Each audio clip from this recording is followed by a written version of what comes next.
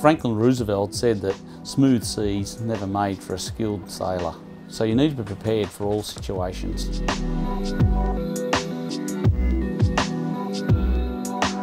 My name's Dale Stott and we're aboard the boat the Fox.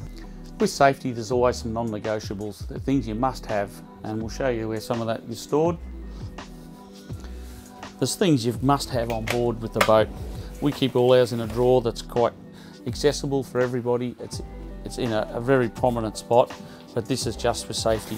So straight away we've got our life jackets. It's the first thing we'll grab. They're on top, ready to go. We'll make sure they're in a good serviceable condition, that they're dry, they're well maintained, they're in date. That's something we definitely need to do. We need to have those ready to go. There's also a minimum of one for every person on the boat. We generally carry extras on the boat, and we put them in other locations, which we'll show you. So not just upstairs, because if you're during the night something happens, they're very accessible. Someone can grab them straight away and then whack them straight on.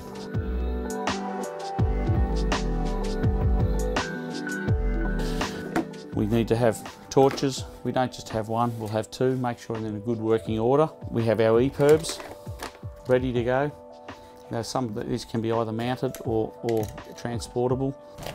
V-sheet. We also have our flares. Make sure they're current flares, in date, as well as your parachute flares.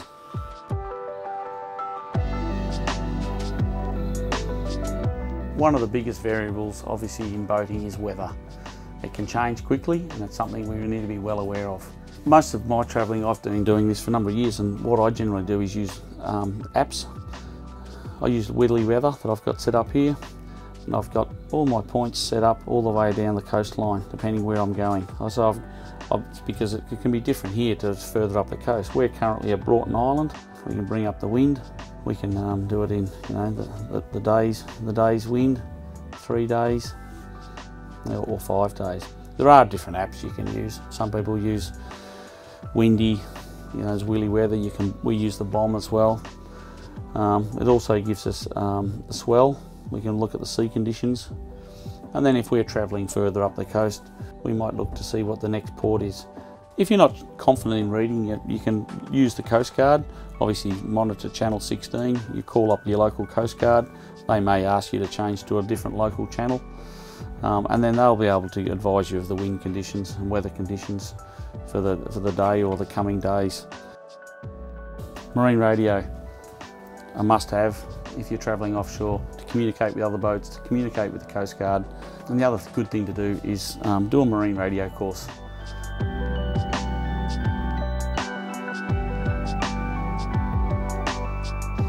Your GPS navigation these days is a great safety tool to have. It's even great to have a backup system, which just allows that you've got multiple sources of information. If you've got an issue with one, you've got a backup. Another piece of great equipment obviously is a depth sounder. You need to have this, understanding what your boat draws, your draft. You can set your limits on there, so it lets you know. You can have matches up with your charts, that if you set your depths, it'll highlight the areas you can go and not go into.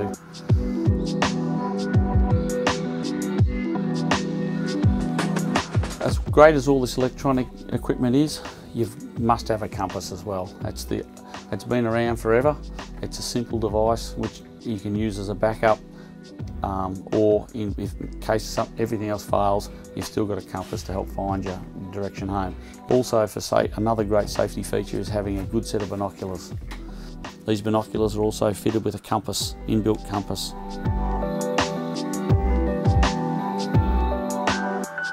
Areas of heightened risk are in the kitchen, where you've got elements, you've got ovens, you've got toasters, you've got kettles. These are all potential fire hazards. At that point, so it's always good to have a fire extinguisher, which is labelled on our cupboard here. Labels for fire extinguishers, and we have one of those in every cabin. We've also got our oven blanket, and we keep it away from the oven, just so it's in reach, so if the fire's there, it's no good having it in the cupboard right next to the source of the fire. So we keep it just on the other side. It's something that's easily accessible. This particular boat's fitted with 5 bilge pumps, electric bilge pumps, automatic bilge pumps. They're all marked here where they are in the boat. If these can be manually overridden, been turned on, but otherwise they will automatically come out if there's any water. So if a light comes up on my dash, that lets me know that I've got water in that particular area. If all else fails, we do have a manual override pump, which we need to know where that is. We simply grab our lever, insert the handle, and then we start pumping.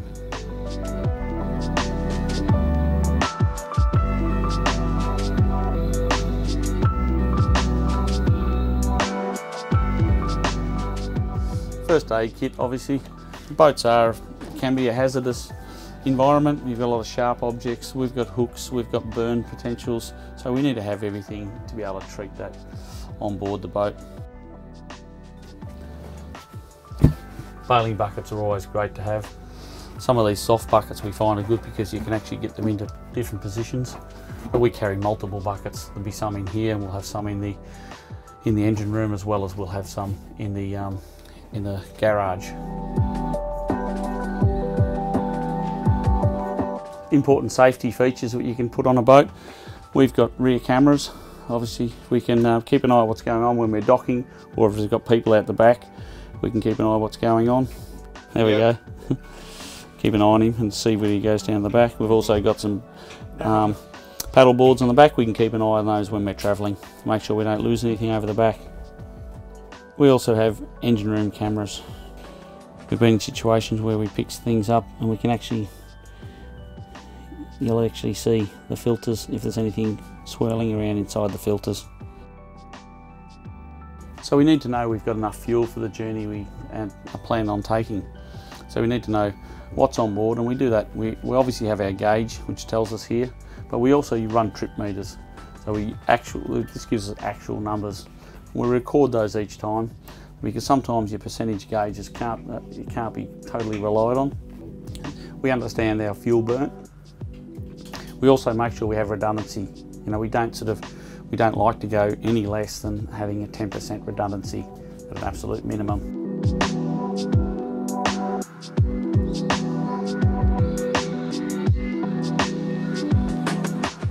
Very important, obviously, if you're doing coastal cruising, is you know how much water you've got on board. You can see here we've got fresh water, we're down to 37%. We've got our black tank, but you always need to make sure you've got water. Very important for offshore. And usually have, as well as having a separate source of water in case for some reason you've lost all the water. We've got twin tanks.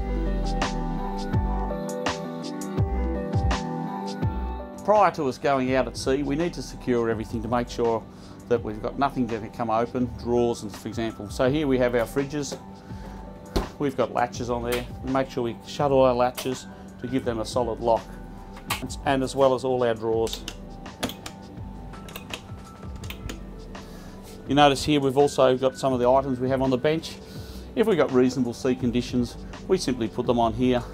They're fastened with our oven retainers so that they won't actually fall off onto the floor. If we're in really, really rough conditions, we'd actually take these and stow them right down on the floor or put them away. But under general circumstances, just for normal operation, we can simply put them there and they won't slip off. Heightened risk with boats is not pushing the boat beyond its capabilities. So know what your boat's capable of doing before you head out and do your coastal cruising.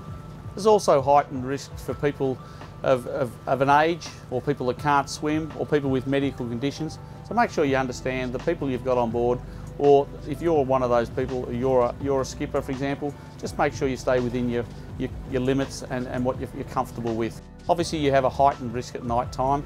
If you're staying overnight, it's harder to see the dangers, and as well as drifting, anchors, slipping. You've got to be well aware and vigilant at all times. There's no point having it if people don't know where it is and don't know how to use it. So before you head off, have a brief and spend some time. A lot of the time you're taking guests on board your boat that haven't been boating before. You know, they're there to experience the boating, but they don't know how to put a life jacket on. So spend the time and just show them how they work and where everything is and what it's actually used for. Safety features: if someone's really in the way, you can always just give them the horn.